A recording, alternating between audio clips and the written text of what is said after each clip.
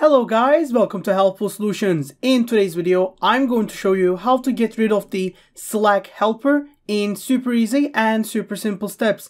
So let's dive in and see how we can do it. For the Mac OS users actually, those that use the Slack on Mac computers seem to be facing a pop-up from the years actually, and they see a pop-up called an update is ready to install. Slack is trying to add a new helper tool throughout their normal usage days.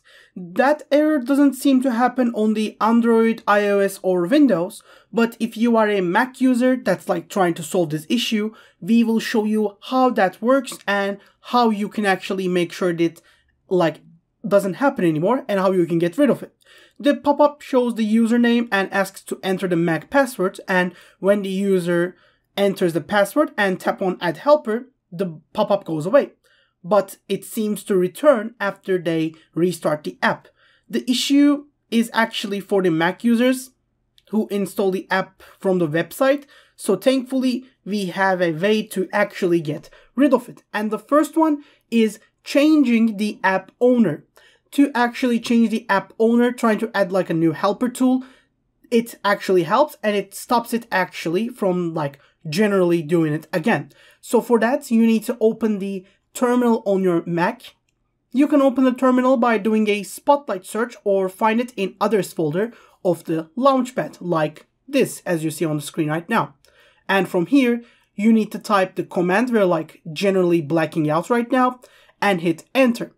After running the command, if you see the root as owner, the app is owned by the root, and to change the app ownership, type the below command and enter this one. Then here this, and the of course $ user should automatically be replaced with your username.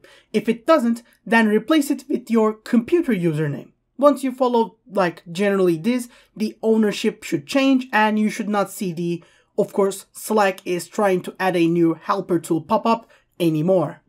If that doesn't work as well, you can always just uninstall and then install the Mac app from the general Mac OS store, and this seems to generally solve the issue as well. But like we said, this is generally how you do it, and I hope this video was helpful to you guys.